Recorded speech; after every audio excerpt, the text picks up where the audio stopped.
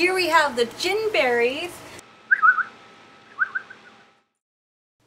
Hey guys, these little pink fruits are called gin berries, and yes, they have a sweet taste, kind of like a gin and tonic in a berry form.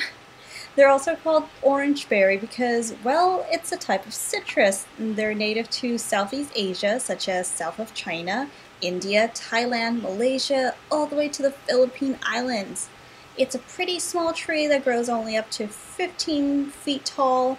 And if you can grow oranges outdoor, you can definitely grow these outdoor too. You just gotta keep it in a sunny spot with well-drained soil. They really don't take much to grow. Or if you're in a colder region, you can keep it indoor like some citrus. I know people have had success growing citrus in the house. Just keep it in a bright lit room. So precious looking.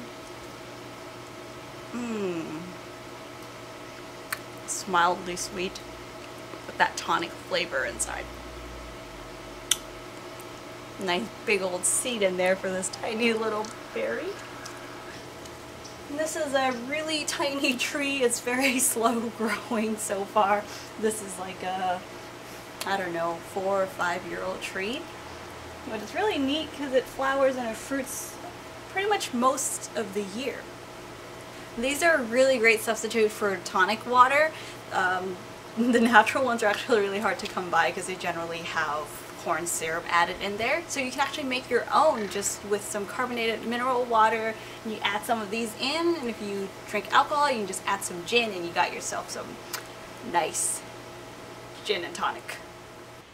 Now, research has shown that you can also use the leaves and the roots to treat some health problems. For example, you can make a paste with the leaves and mix it with ginger to apply on eczema.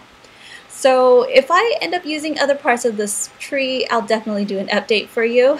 Until then, I want to say thank you for watching, and I'll see you guys in the next video. Bye!